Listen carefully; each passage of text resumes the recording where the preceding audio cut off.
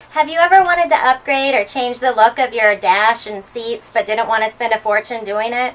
Well, if so, stay tuned because we've got a DIY trick that'll help you upgrade your entire dash for just a few dollars.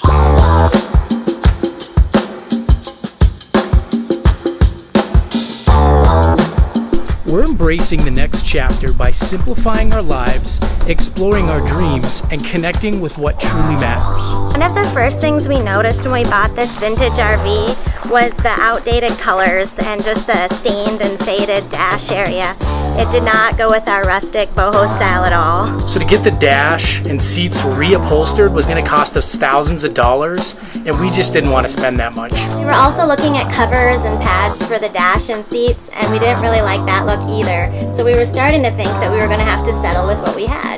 So then we remembered back when our kids purchased their first cars and a product we used to give their interiors a fresh new look.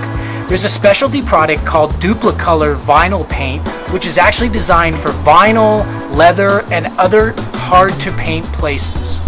So we decided to give it a shot, and here's how we did it and the finished results. So the first thing you want to do is when you're prepping your dash area is you want to take off any trim pieces or anything that you don't want to get painted.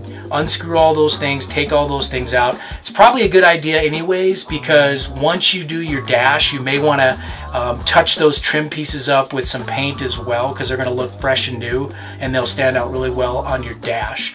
So once you get everything taken out, then what we do is we want to clean it. Clean your dash really well with a good degreasing and cleaning agent. We use TSP just because we're using it here in the RV on everything else for painting the walls and stuff like that. So you take the TSP, follow the directions, mix it with some water, get some sponges, and just wipe it down and get all that, any excess grease or goo or, whatever there may be on the dashboard. You want to do that first to get it prepped. And then once it's prepped, as you can see, I've already started here a little bit, you want to get some painter's tape and start taping off any areas that you don't want to get paint on.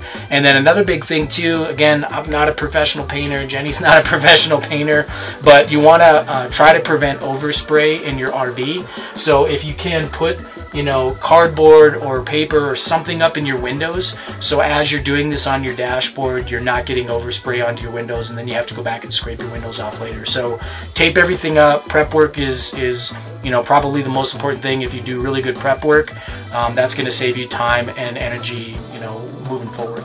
So once you have everything taped off, you have everything prepped, you've also TSP'd and cleaned it down, now it's time to actually get into the actual painting. And we're going to show you exactly how to do this to make it look good and to make it last. We just want to remind you guys that because you're doing this inside an RV, you really want to get good ventilation and always wear a paint respirator as well, just to avoid any of those fumes. So open all the windows, open it up as much as you can, but also wear your paint respirator. So what you can see Jenny's doing is she's just, for this first coat, you just want to get a very light dusting, because what this is going to do, it's going to keep it from your paint getting clumpy and looking really bad on the dashboard. So you just go ahead and you get as much as you can of this light dusting for your first coat, and then we'll move on to the second coat after that. Okay, so now that Jenny has that first layer, that light dusting down, now we're just going to we're going to kind of do the same, keep going over and adding layers. You want to just do light layers, light dusting, and you just filling in kind of the areas. The key to making this look really good is don't do a lot of paint, don't clump it up. Just really go light layers over and over again. It may take you 5-6 layers, but that's the key to getting this to looking really good and not having it look like you spray painted it. So then after this, we let it dry and we added a few more coats. And at first, it looked a little blotchy, especially in direct sunlight. But we wiped it down after each coat, and then we let it cure for about a week. And after that, it really started looking good. So as you can see, we completely transformed the front of the RV with the seats and the dash area. And if you look really closely, you'll see some imperfections, but when you think about it, we only spent $50 versus the thousands we could have spent. So we're pretty happy with it.